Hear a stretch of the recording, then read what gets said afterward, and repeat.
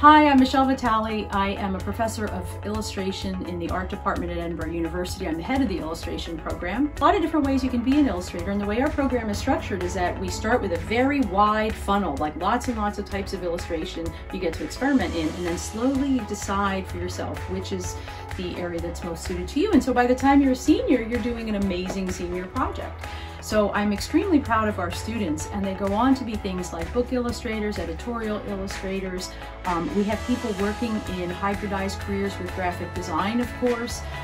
We have people working in animation. It's really kind of a, and I say animation, but I mean pre-production in the film industry of animation. So it's a lot of exciting things that you can go into in illustration. We take care of you in terms of the business end. We make sure that you have your cover letters and CVs and your personal branding all under control before you wander off and start your career.